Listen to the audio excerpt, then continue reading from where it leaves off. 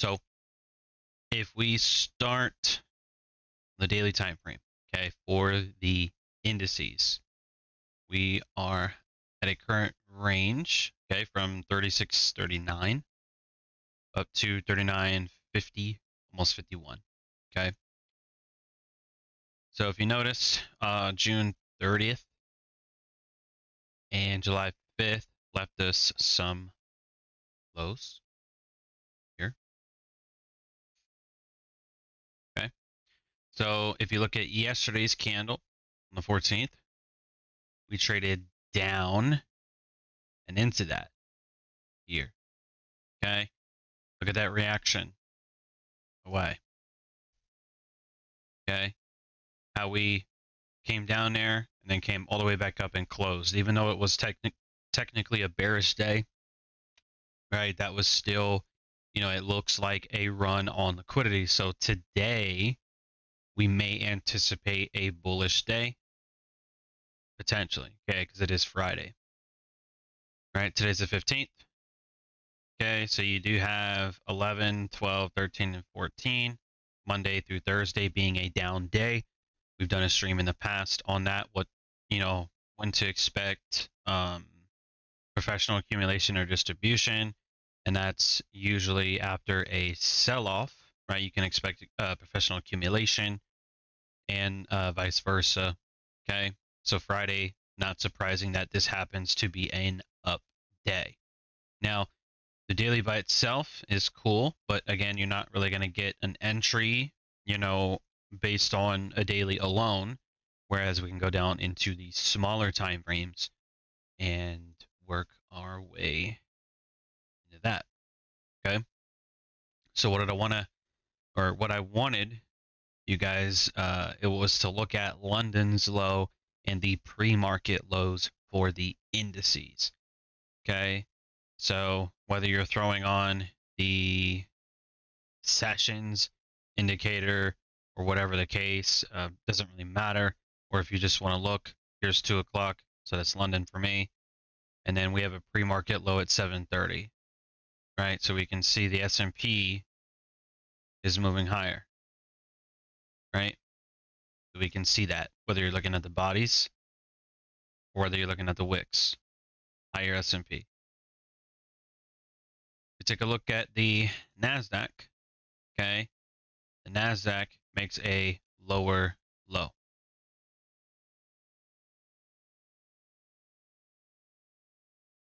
Okay, now a lower low based on the wick, okay, not necessarily the bodies, but the wick, okay, trades lower and then rallies up, again, pre-market. So if the NASDAQ sweeps a low, we know that it's a sweep because it wicked into that, okay, and the S&P was not trading below this low, all right, that's an indication the NASDAQ has manipulated stops. The S&P is being accumulated. All right. So then here's 7:45. We rally up again. 8 o'clock, 8:15, and then 8:30. Here's our stock exchange open. So we do initial rally, and then we slam down. But what did we slam down into? All we really traded into was this imbalance. Okay. And then away from that. Now, price does start to consolidate in here. This is only a 15-minute. We really haven't looked at the super small time frame because that, to me, is where the opportunity was at. All right. So when we get to this point, all right. So I messaged you guys around 12:02. I mean 2:02. Sorry. And I just want to quickly find that before we go any further. So give me just a second here.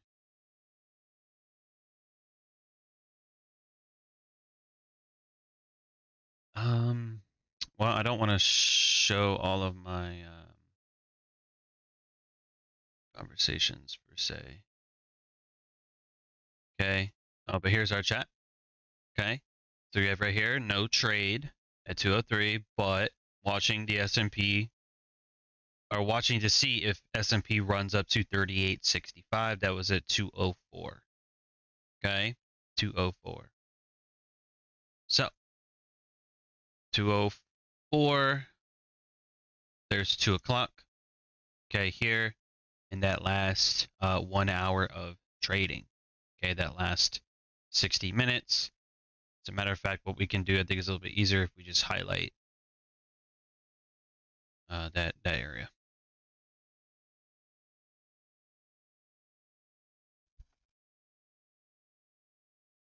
Okay. Now, of course, right, we're trading within this range, but I want you to notice, right, the S&P low here at 1140. Okay. We essentially created equal highs, right? That was the reasoning for 38.65. It was just like one point, maybe a point and some change, nearest 5 level, right above the equal highs. Okay. All right.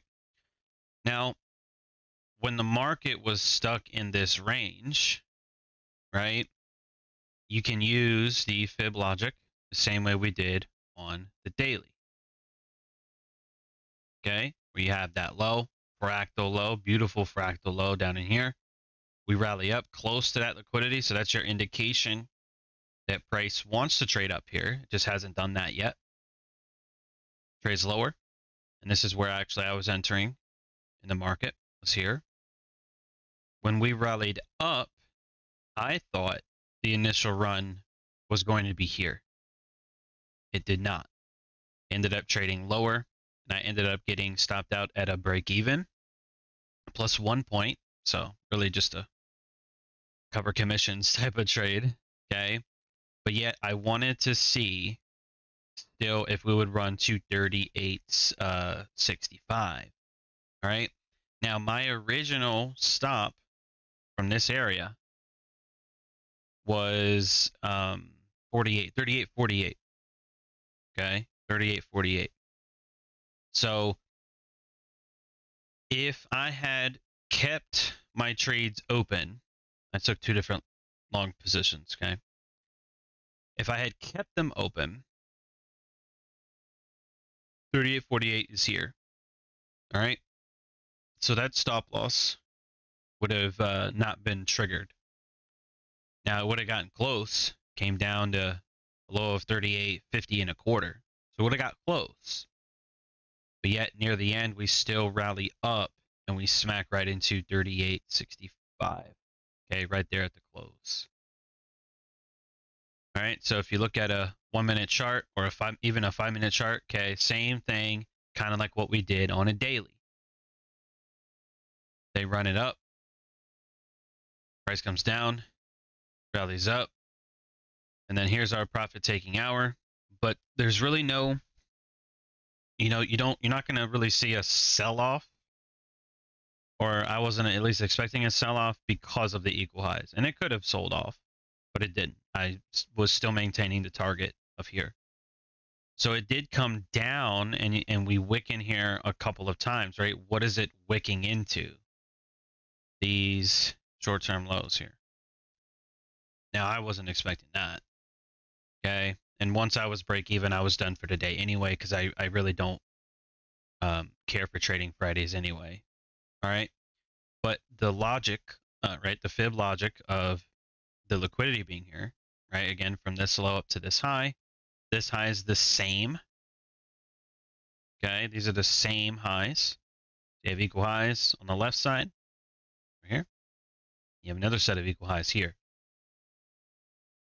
All right, so that message was sent at, what was it, 04? Okay, so that was here. Price was about right there. All right, so we do see it drop down into that liquidity. It trades up. It actually trades down one more time, taking this low. And then the last few minutes, because this only ended up being the last 10 minutes. The last 10 minutes, we shot straight up there. All right. So, I mean, it was still a learning lesson for me too. But with Friday and me not usually wanting to trade Fridays, I decided to be aggressive with my stop. So I'm fine with the break even. I'm fine with that. All right, but for the sake of, you know, studying price action and really, you know, studying and seeing and looking to see what actually happened, that's what took place.